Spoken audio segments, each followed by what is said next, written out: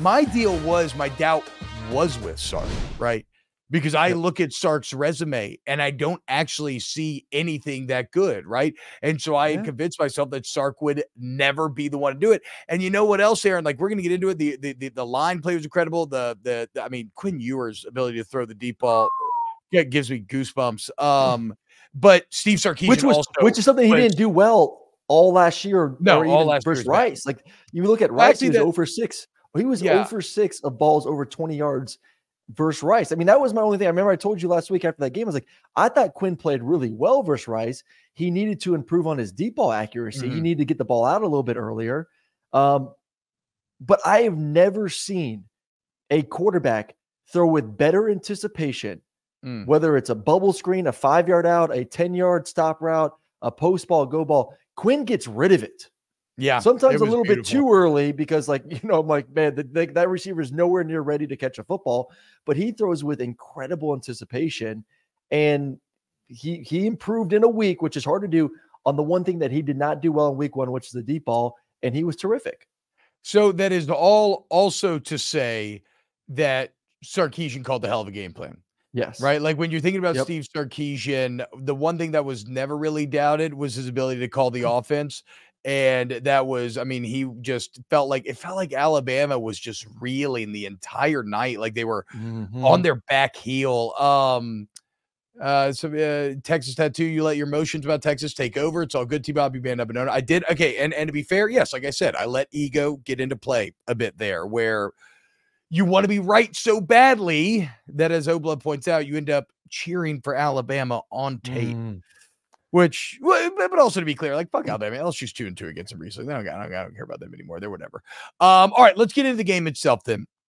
We both said it, Aaron, off the bat before the show. We started talking to each other and Saturday, which was the wildest part about this matchup. And there's a ton of good to break down, but without a doubt, the wildest part was the extent to which Texas beat Alabama's ass on both sides of the lines. Alabama's offensive line was terrified of that Texas front. I mean, the center, and I know because I've been there, the center had 2 illegal snaps, 2 double club sets. How many balls did you see him roll back there to Jalen Milroe? Week 1, 2. He did it week 1, 2. He was doing that crap. And so it doesn't help, though, when you have a nose guard that you're terrified of getting beat by. The big guy off the end, who's the big white boy freshman, Ethan Burke, off the end. I mean, 5 sacks for 5 sacks, 9 TFLs for Texas defensive front, 0 sacks, 2 TFLs for Alabama. So Texas dictated the pace from the jump and maintained the entire game in the trenches. No, and that was, they looked, yes, they're big, they're gigantic, but they look slow and they look soft for a team that wanted to impose their will and go back to the Alabama style of football from when Nick Saban took over.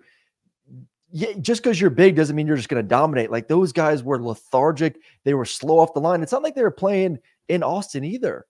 Like, you're at home, so it's quiet. Like, you get to use quarterback cadence. He can mix it up.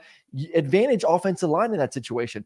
Plus, let's not also forget, T-Bob, you've probably the most athletic quarterback in college football.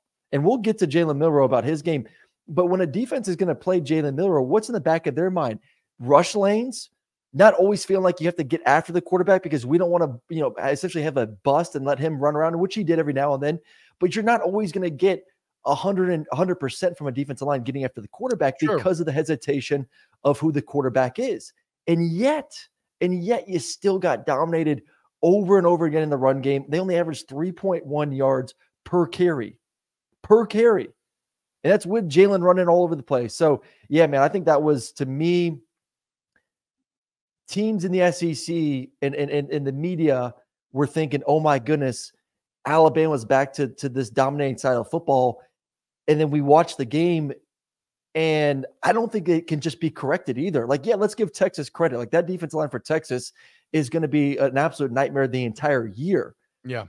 But Alabama's offense line is not elite.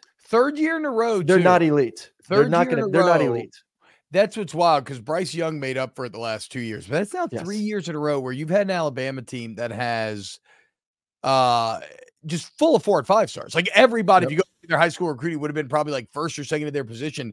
And for whatever reason, they're getting to Tuscaloosa and they just are not developed.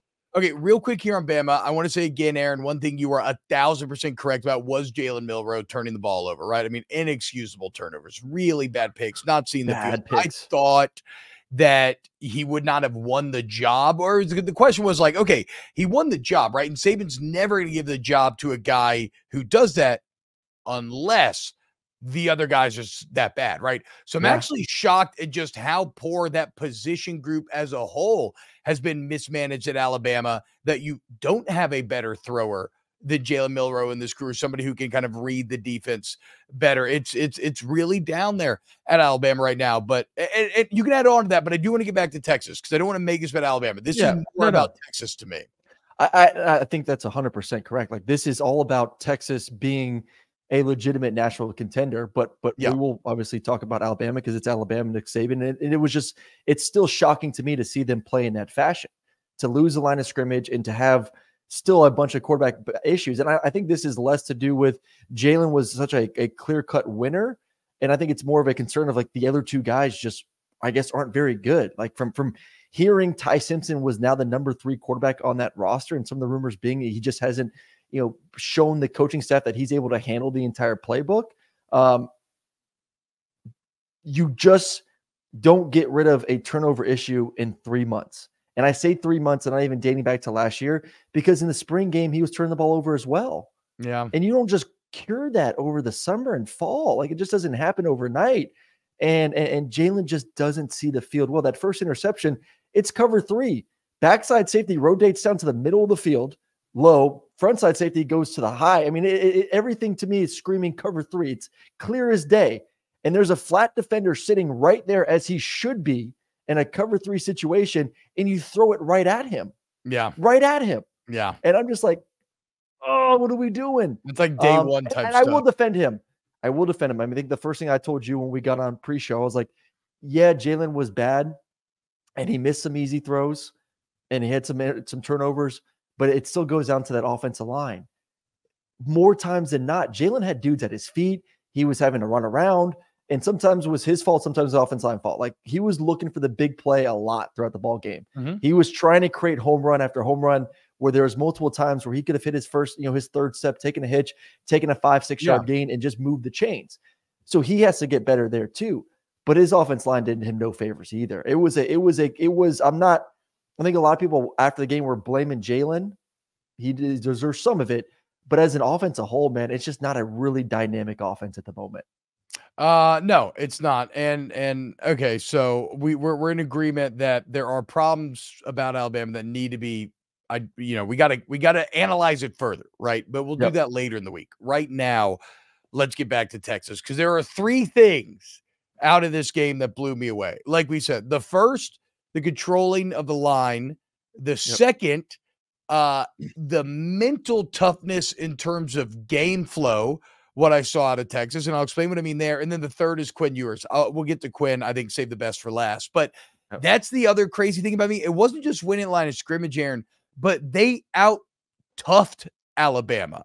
Like, Alabama came out hitting. They were trying to lay that wood and let Texas know, and Texas hit right back. And credit Texas, because in the past, we have seen them, and Joey McGuire said it after Texas Tech won last year, right? I told you they were going to break. You push. I told you they were going to break, right? Well, I kept expecting them to break, and they showed a ton of mental and physical toughness, right? They don't go look back at that third quarter, because it's kind of easy to forget given the final score. They don't score in that third quarter.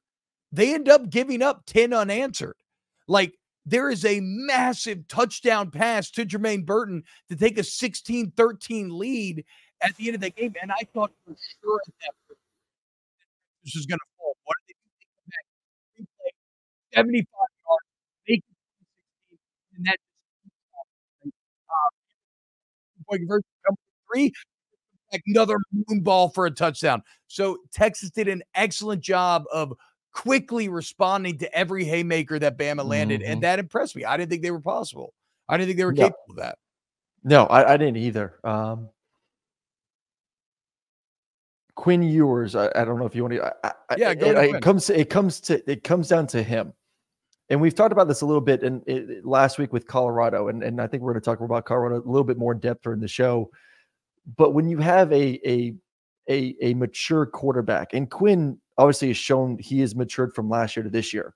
And I think that was my biggest confidence in the season. Like, I saw enough good things from Quinn Ewers last year to say, okay, I see the foundation's been laid. He's going to be in his second year with Steve Sarkisian, who you look at his track record and some of the stuff he's done with quarterbacks. I have confidence that he's going to be a better quarterback heading into the season. You look at the weapons around him. The receivers are some of the best receivers in the country as a unit, and an experienced offensive line. Yeah. And then an experienced offensive line who, was a little bit soft first rice, but still is an experienced unit. And I'm just like, man, I think this kid has a chance to be pretty special. He needs that big signature win to kind of elevate his confidence a little bit and get the fan base on his side, especially when you add a Manning onto that roster. But when you have a quarterback that can play at that level, that can also take care of the football too, something that we talked about with Sanders as well at Colorado, plays a mature style of football, takes care of it, throws guys opens, doesn't force ball down the field when it's not there. All those little things that are, that are easier said than done from the quarterback position. Quinn Ewers has demonstrated that for the first 2 weeks of the season, that he can handle the pressures of going into Tuscaloosa in a big time road environment and be methodical with his game plan, be methodical with his progress of going from 1 to 2 to 3, trusting his receivers, trusting his game plan, throwing the ball on time, accurately at all 3 levels. To me, that gives me more confidence than anything else. And I put a tweet out yesterday that in today's game, we've always talked about defense wins championships.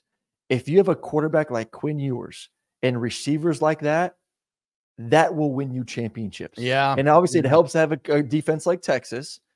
But I think of LSU in 19. I think of Alabama in 20. You took an offensive performance from Georgia last year versus Ohio State, where A.D. Mitchell's making plays and Bowers is making plays and Stetson's playing great football. Like, you need that type of offense. You can't win championships scoring in the low 20s. No. You have to win championships scoring in the 40s. And that takes really good quarterback play, really good receiver play, or in Georgia's standpoint, elite tight end play over the past couple seasons.